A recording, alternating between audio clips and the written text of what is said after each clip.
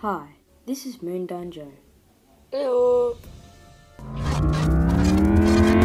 He was born in 1826, Cornwall, England.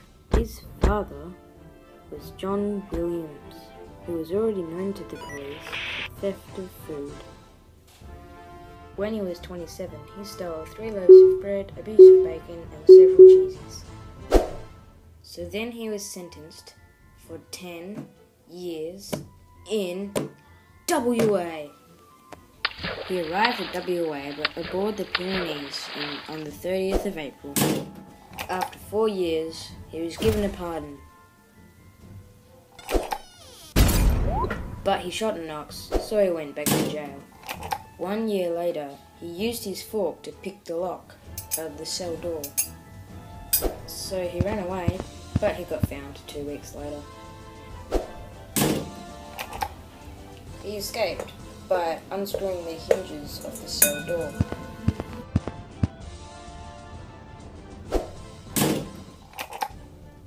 After 10 years, he got set free.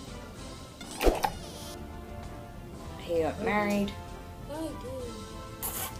and lived happily ever after.